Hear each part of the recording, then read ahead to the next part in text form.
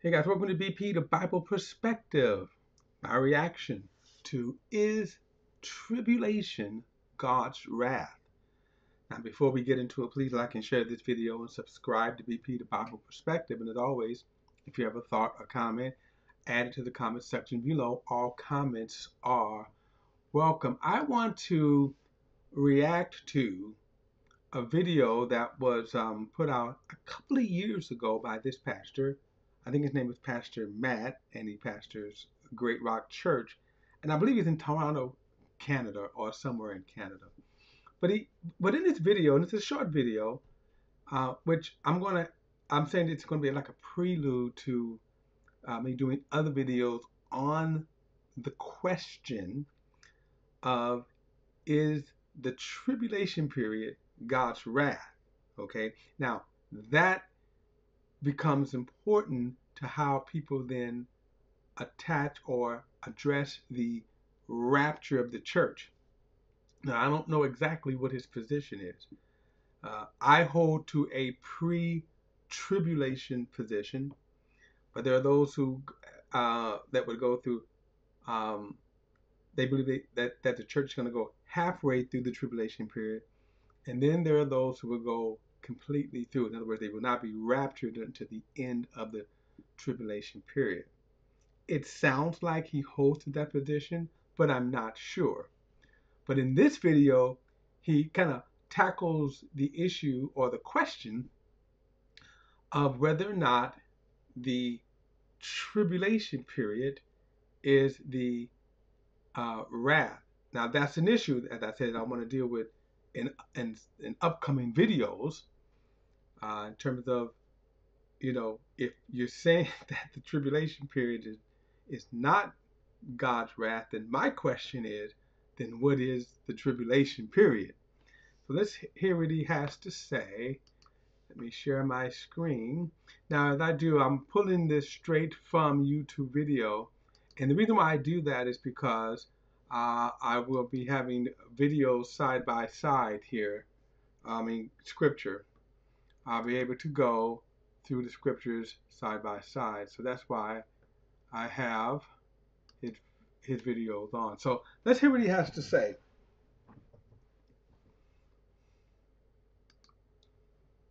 Hi, it's Pastor Matt from Great Rock Church.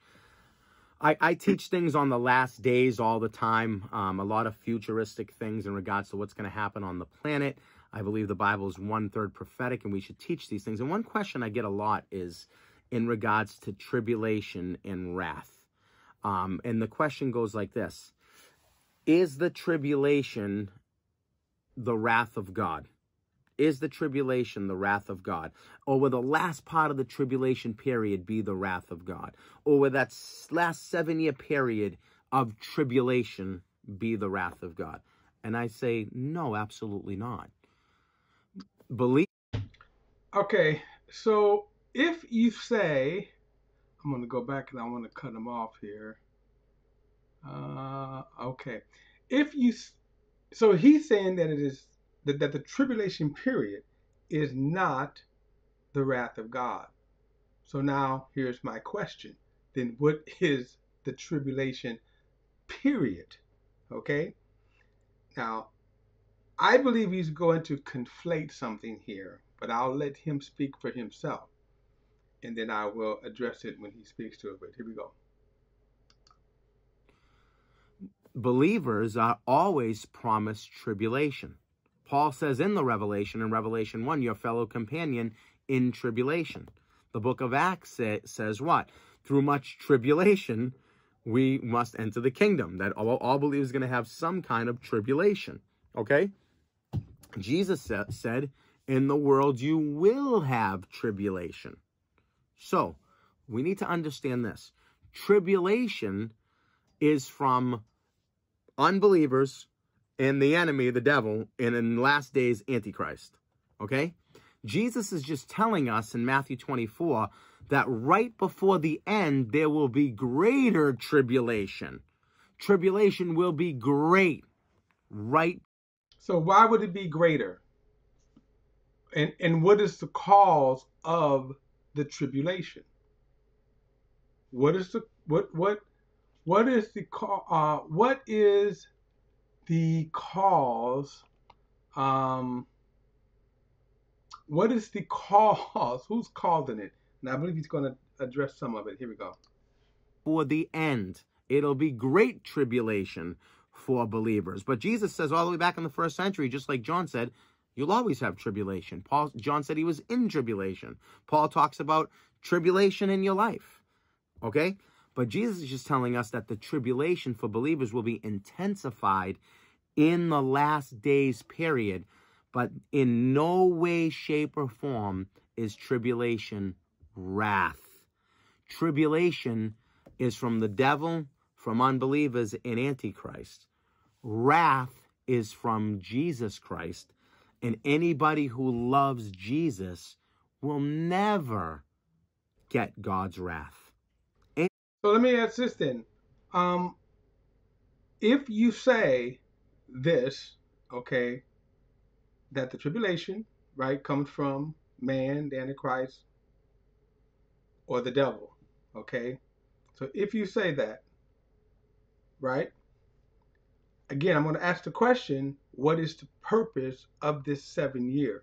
In other words, it is true that the Christian church has suffered tribulation period, okay, since its inception. And I'm going to say every generation somewhere around the world has suffered tribulation or persecution, okay, or suffering. But that's different than the 7 year period. Remember, we're talking about a dedicated period of time. And in this dedicated period of time, there are things that specifically happen that is labeled to specifically happen. Okay. Now, so now we come to me what's called, we can get into semantics, a title, or just like, for example, when we say the day of the Lord. Well, the day of the Lord, how long does the day of the Lord happen? In other words, we already know that the day of the Lord is not a 24-hour cycle. So right here we go to the next step. It is a period of time. So the question is, when does this period of time take place? What is the parameters of the day of the Lord?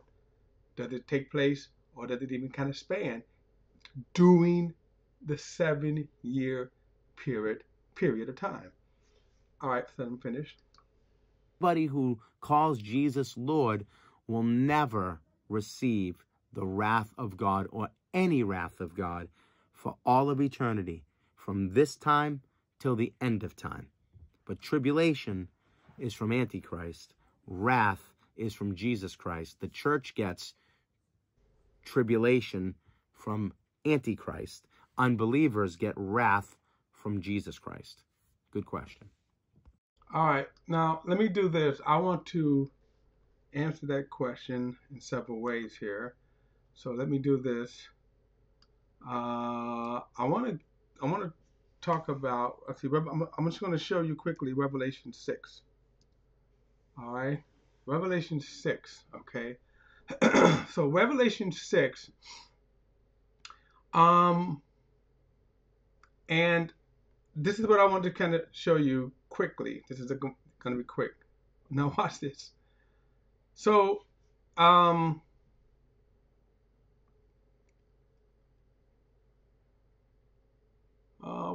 okay, verse 8 says, and he took the scroll from the four living creatures, and the 24 elders fell down. 24 elders fell down before the Lamb. Right now, the he here is referring to Jesus. Then in chapter 6, sorry about that, says, now watch this. So this is the question. Then I saw the Lamb open one of the seven seals. Okay.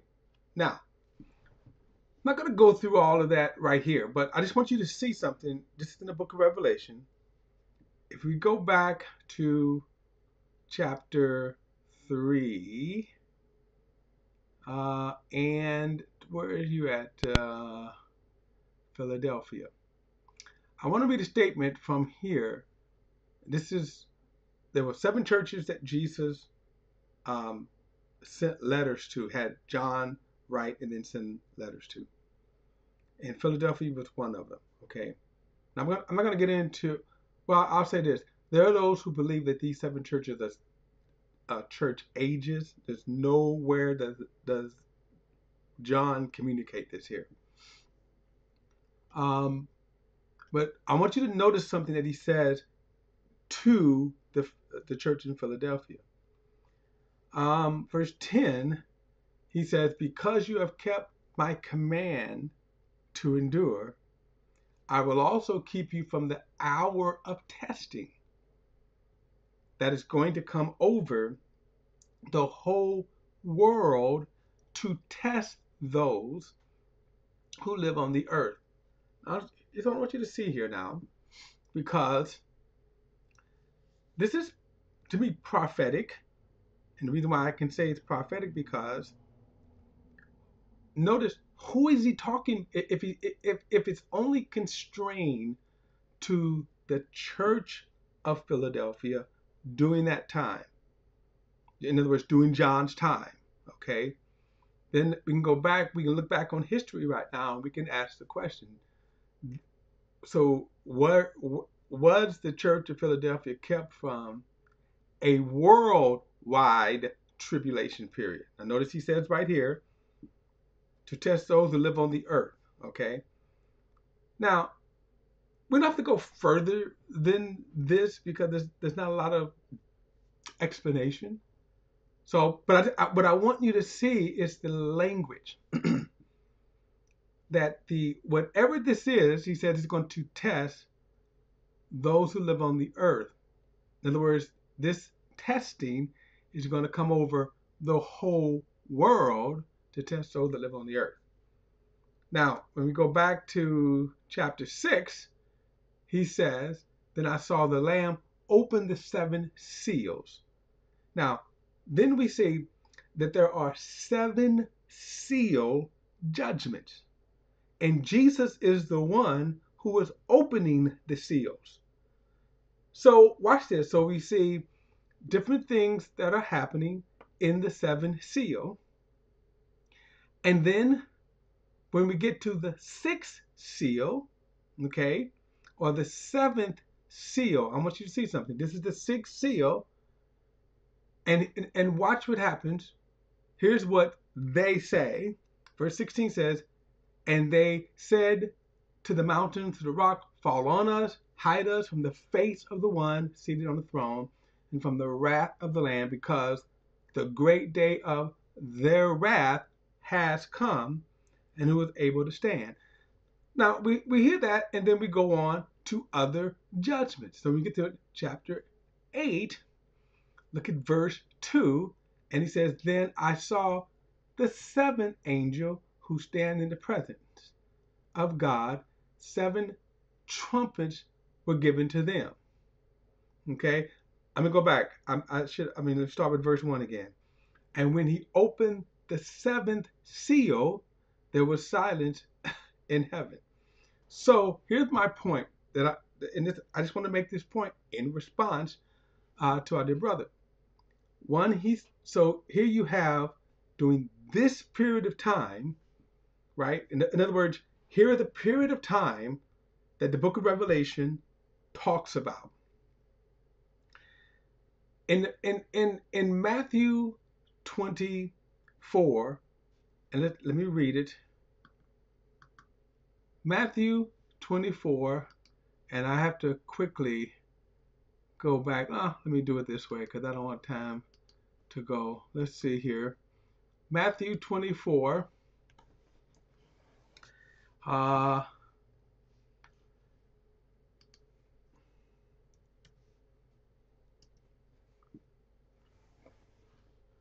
Matthew 24, and this is Jesus talking, and I just want to, now, I want you to see something. Look at the verse 9 here. He says, and then they will hand you over for persecution. They will kill you and be hated by all nations because of my name. Then many will take offense betray one another and hate one another, right? And then he said, many false prophets will rise and deceive many because lawlessness will multiply. The love of many will grow cold, but the one who endures to the end will be delivered. And it's good news that the kingdom will be proclaimed in all the world as the testimony to all nations. And he said, and then the end will come. Then he goes on to say in verse 15, so when you see the abomination, then it causes desolation. Spoken of by Daniel, by the prophet Daniel, standing in the holy place, let the reader understand.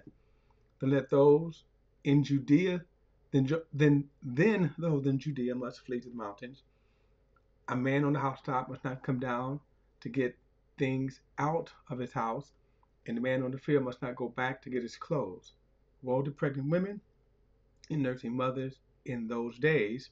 Pray that your escape, may not be in the winter or on the Sabbath, for at that time there will be great tribulation, the kind that has not taken place from the beginning of the world until now, nor nor nor I'm sorry. Let me read that again. Verse 21. For at that time, so this is again, notice at that time there will be great tribulation. So this is not the same back here as the persecution, but this is a very specific period of time. At that time there will be great tribulation, the kind that has not taken place from the beginning of the world until now and never will again. And unless those days were limited, no one will survive, but those days will be limited, because of the elect. So again, I just wanted to kind of point this out then. And then we go back to Revelation and just say, okay, well, if, and to me, what the brother is doing is conflating two things together: the time of the church, and then of course the suffering. And like I often tell people, you don't have to wait for the tribulation to suffer. For example, all you Christians that just kind of dying to get into the tribulation period, all you have to do is just go in different places of the world: Iran, Dubai, China, North Korea, and you would get plenty of suffering for your Christian faith. Here's my point. If the period of time known as the 7-year tribulation period isn't God's wrath, as we show, you see, from Revelations chapter 6 to 19, you see a series of judgments that God is pouring out on the earth. So you see 7 seals, 7 trumpets, and 7 bowls. That's God pouring these things out on the world. So if you're saying that we're not a part of the wrath, and I do agree that the children of God, the church, is not a part of the wrath. So the other question is then, well, then who is a part of the wrath? Or who is those saints during the tribulation period? Well, they're just that. They are people who are coming to faith during that period of time, and they do suffer greatly. But as far as the church and the rapture, and make no mistake, the 7-year period of time is the time in which God pours out his wrath upon the ungodly. Okay? And it culminates with Jesus coming back, destroying the man of sin, and then taking over the world. So is the tribulation God's wrath? I would say it most certainly is, meaning the 7-year tribulation period. And that's not to be confused with what we as believers right now face. That every one of us could face tribulation or persecution for our faith. But that's not to be confused with the 7-year, the period of time in which God judges the earth, as we saw in the book of Revelation. That those seal judgments, trumpet judgment, and bowl judgments are all judgment that God is unleashing on the earth during the reign of the Antichrist. All right, guys, that's my perspective. Don't forget to like and share this video and subscribe to BP, the Bible Perspective. And as always, if you have a thought or comment, add it to the comment section below. I love the dialogue and will dialogue as long as I can. All right, guys, I'll see you in the next video.